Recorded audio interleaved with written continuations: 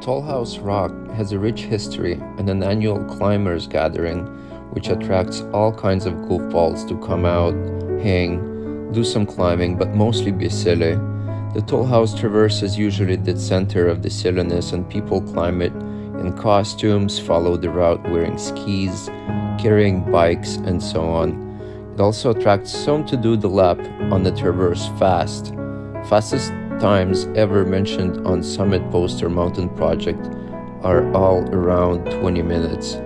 While on the way home from climbing ice and dry tooling in Bozeman, Montana, I was too tired to stop in Yosemite to rock climb again, as it would be 6th day on of climbing in a row.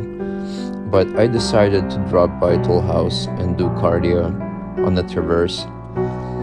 On my second lap, I went as quick as I could manage and was able to do it in 15 minutes and 40 seconds round trip, which felt great for my personal level. While driving to Tollhouse, however, I was reminded of the damage caused by the creek fire and would like to ask the audience to donate some money to the Central Sierra Resiliency Fund, which was put together to help restore the damage. A little from everyone will go a long way. Just like cardio, it is better to run a few miles every day or every other day. Showing up goes a long way sometimes. Thank you.